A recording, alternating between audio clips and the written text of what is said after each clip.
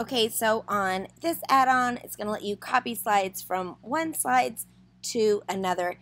Yes, you can just highlight and select slides and copy them over, but if you wanted to do like this one, and this one, and not necessarily a whole group of them, this may be faster, so you can try it. So I'm going to make a copy, and as usual, it takes about a minute for the code to load, so you want to just kind of hang tight on that, and I'm going to wait for it. So it says the link to the destination slides. So I have this brand new slides over here that have nothing in. So I'm going to copy the link up at the top. And these are the destinations. So that's where it's going to. Now I have this other slides presentation that I have a lot of slides in. This has 186 slides. I'm going to copy this one and put that link here in the slides that I want to copy, and then what are the slide numbers. So maybe I want 3, 6, 7, 8, 15, 19, 35, 47, 89, 112. How many did I have? Yeah, I have 186, so I can keep going. 120, 121, 182, right? So I would like to just copy those slides from this presentation to that presentation. Honestly, this probably only makes sense if you have a very large slide deck and you want to choose just a few of them out to transfer them over to another one. So say if you created a whole entire Google Slides for your unit and then you want to take this chunk and move them over, that might be what you want to use it for. Okay, so I've done that. I'm going to go to the add-ons menu, and you see under the add-ons menu, I have copy slides. I'm going to authorize that. Authorize. After you authorize it, go back to the add-ons menu and just choose the copy the slides. All right, let's take a look over here. So far, nothing. It's going to take a little bit. It's running. It's thinking about it.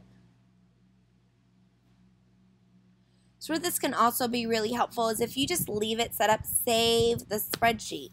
So then just change the slide numbers that you want to transfer over. And you can say, okay, well this Monday I want to push this chunk of slides. You put those slide numbers and it'll automatically update it over. Well, you have to use the menu, but it'll copy those over and just kind of help you to facilitate slow releasing into a new slide deck that you might be sharing with students.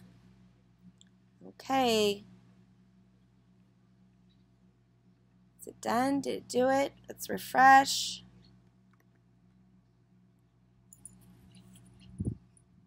Here it comes.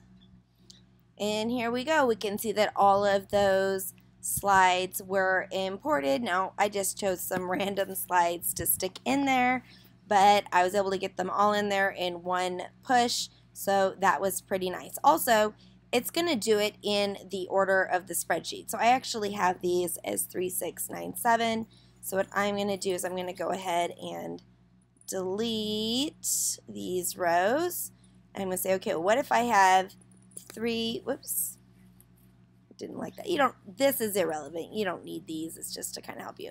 So if I did 3, 91, 2, 3, 76, 3, 89, 3, 46, 3. So you can see what I'm doing is I am getting these slide numbers where I'm repeating the 3. So instead of having to one at a time, like, and copy it again, and copy it again, it's just going to put it all in there, assuming that you needed that. And so then I'm going to come back to the add-ons menu. I'm going to copy slides. I'm going to copy them too. And what we should see is these are added to the end. So I had 14 slides. Okay, so you see that there is the 14 slides I had. Now when I scroll down, sure enough, I have these. And you can see that I am repeating this slide 3 over and over again, that they got put into the order that I had it in the spreadsheet. So it just really makes it easy to choose slides from one slide deck and push them over in whatever order you want, and to repeat them if you need to. When I like them repeating and I'm pushing new ones, I like to have just kind of like a little title slide, something that lets them know this is a break and now we've got a new chunk. So that could be really helpful.